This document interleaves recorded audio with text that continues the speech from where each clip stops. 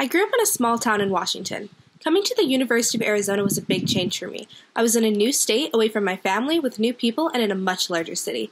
I'm also a first-generation college student. I was worried about making friends, doing well in my classes, joining clubs, and honestly, I just really didn't know how to go about college. But Blue Chip really helped me. I was able to be a part of a group that had the same goals in mind as me, as well as the same major as me.